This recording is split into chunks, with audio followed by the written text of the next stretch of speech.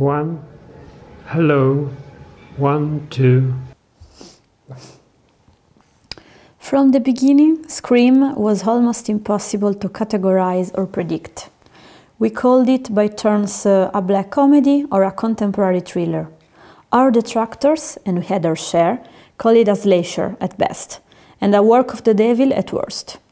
We had to fight mightily to gain an R rating, and everyone thought we were insane to open during the Christmas family season. Even in its first week, one of the Hollywood trade papers called it dead in the water. But shortly after that, Scream simply took off, gaining rather than dropping, from one week to the next, gaining the incredible word of mouth that made it one of the top grossing pictures of the season and arguably the most profitable. And the reviews were there too. Okay. Perfetto.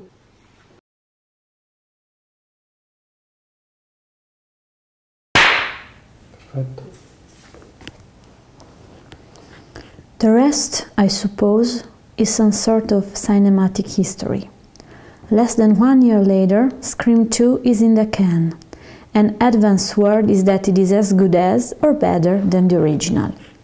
If that is in any way true, it is because so many of us that were involved with the first Scream elected to come back.